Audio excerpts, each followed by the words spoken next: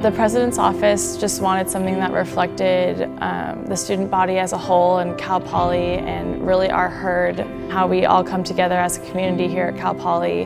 And I think we really did that through the Mustangs on the cow, and it was interesting to see how the cow and the Mustangs kind of came together as a whole. We were able to divide and conquer it out. We had people working on the initial designs of the cow and then figuring out the materials we need, which type of paint we needed, and I think that really helped doing it together as a group instead of trying to work individually.